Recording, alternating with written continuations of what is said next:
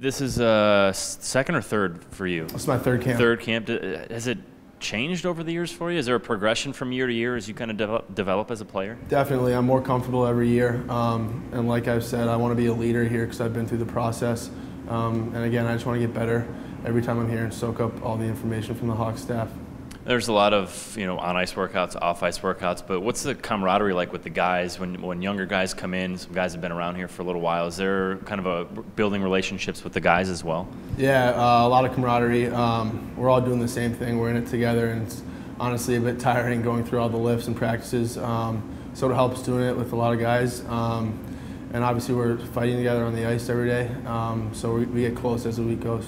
So you guys get to enjoy anything off of the ice here while you're all in Chicago together? Yeah, we try to take in the city. Last night we had a good steak dinner downtown, which was very nice. And I'm sure there's a couple more events in store for us as the week goes on.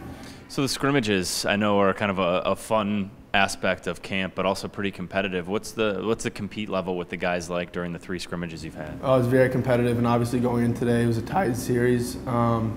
So both teams were fighting for that trophy, and unfortunately we fell short, but I think we battled pretty hard today. As an individual in camps like this, do you come in with a certain aspect of your game you want to work on, or do you kind of come in with a blank slate and just kind of see how things develop through the week? I just come in, play my game, and whatever advice I get from the staff, I try to utilize during the games and try to get better the rest of the summer and use it in the fall and throughout the season at Yale. So summer's kind of winding down here already, a little hard to believe. What are you focused on next step-wise when you do get back to Yale?